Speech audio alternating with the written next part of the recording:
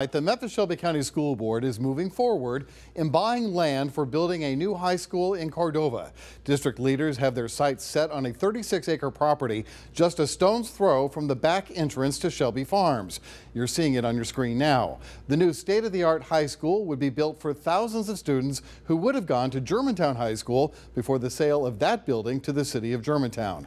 Our Stephen Pimpo found from price to feasibility, the property comes with lots of questions.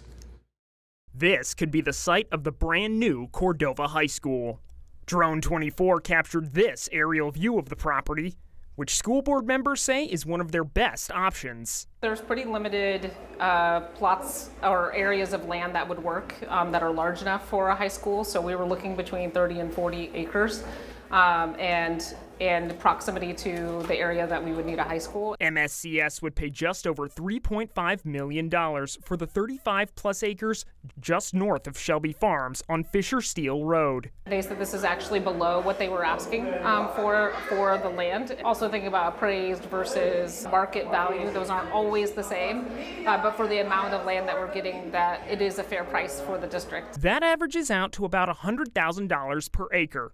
Comparing that with other local real estate prices, land on North Germantown Road and Macon Road and Country Village Drive cost over $300,000 per acre.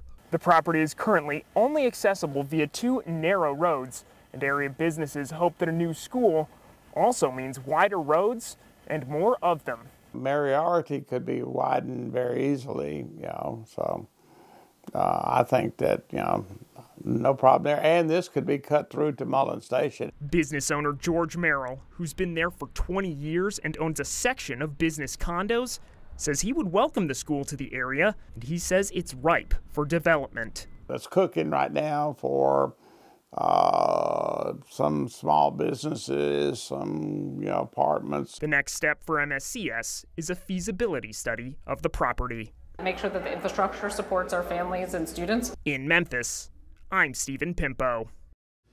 The school district hopes to start a feasibility study of the property next month, but it could take almost 2 years to complete.